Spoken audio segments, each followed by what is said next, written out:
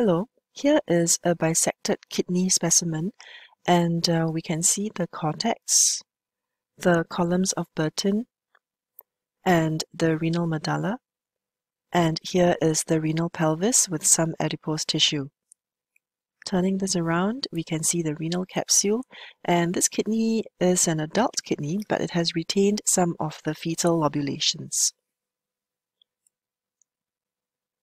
So the abnormality here lies in the renal cortex, and we can appreciate that the cortex is actually quite pale in color in contrast with the medullary pyramids, and this is because there is diffuse cortical necrosis, and this necrosis extends into the columns of Burton.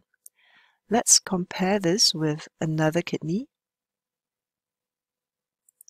Comparing these two kidneys, we can see that on the left is the kidney that we were looking at, and on the right is a different example, and this is actually a kidney with two areas of focal infarctions, but we are going to ignore this for now and actually look at the other areas which are normal.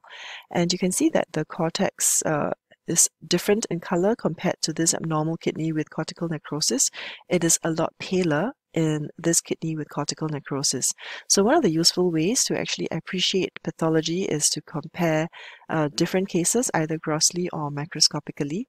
And in fact, if you also compare the color with the medulla, it is quite starkly different in the necrotic areas. So cortical necrosis of the kidney may be bilateral and diffuse, in which case it is life-threatening. The patient will present with complete anuria and then severe uremia. Sometimes it may be patchy and unilateral, in which case the patient may actually survive the event and give rise to then cortical thinning and scarring. The etiology is often due to blood loss. For example, in obstetric emergencies such as placental abruption, there is severe loss of blood, in septic shock, and also in perhaps prolonged or extensive surgery where there is massive blood loss. However, the pathogenesis is poorly understood. What we see on microscopy is actually very similar to what is seen in disseminated intravascular coagulation, as well as thrombotic microangiopathies.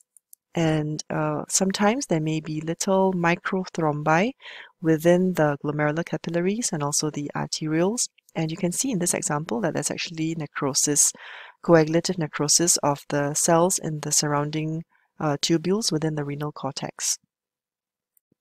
So in summary, this is a case of cortical necrosis in the kidney where the renal cortex is pale and necrotic, and the renal medullas are preserved and viable. And if this is bilateral and diffuse, it could result in fatality.